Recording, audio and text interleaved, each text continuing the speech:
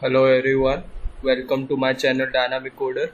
In the last video we have seen that how to install Windows Server 2019 in VMware Workstation. So if you are not aware about or if you want the ISO image for Windows Server 2019, you can go to my previous video and under link description I have gave the link address of my Google Drive, so you can download it from there and you can install by watching the same video as well. And in this video we're going to see that how we can perform or how we'll create Active Directory domain controller. So let's get started. Go to add roles and features. Okay, when you open the Windows Server machine, from the first we'll select server manager. When you select this server manager, now go to add roles and features, click on next, select role based, click on next. Leave this option by default, and here I have already installed the domain service here, so this is already tick marked, but for you just have to select this option, go to next, and when you select the same option, you will find that the group policy management is also ticked by default. So for me both the options are grayed out, but for you just you can see here that for you will see here that your option is already been selected. Okay, now click on install. For me it is grayed out because it already been installed. So for once you're done, now go to this flag. You will see here the post deployment configuration is pending for me as well. Click on promote this server. Now select the forest. Yeah, so here it is giving me that root domain name, so I'll give the name as max.com. okay, click on next.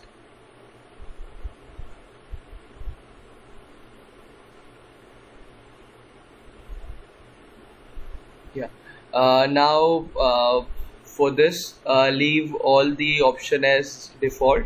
If you want RODC now, so you can select, otherwise you can also go to tools and you can install RODC if you want this service in future as well.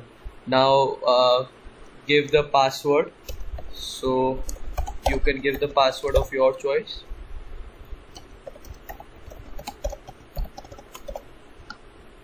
Okay, click on next. Okay, create DNS delegation. No, I'll leave it as it is. You will see here that my domain, whatever I gave the name of my domain, you can see it here, so it is here by default. Click on next.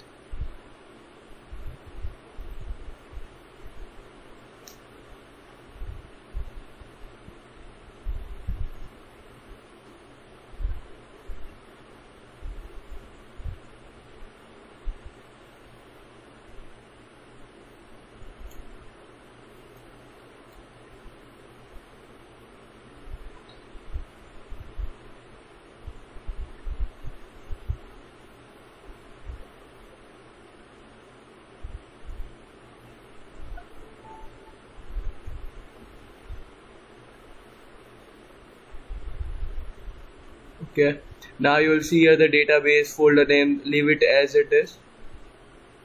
Now click on next. This is given as prerequisite checks, so this takes some time to refresh.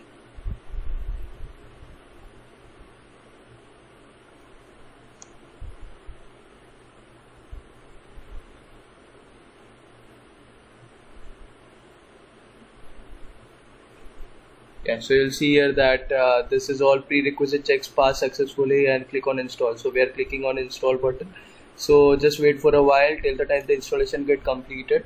And I am keeping this video as on pause because I don't want this video to be to increase its size. So you'll see here that the installation is done, and this is all refreshing. Once it is done, let's wait for a while. We'll see here that all the setting is done, and now I am starting the server as, so you can see here that I have to log in it as the admin of Max, as we gave the domain name as max.com.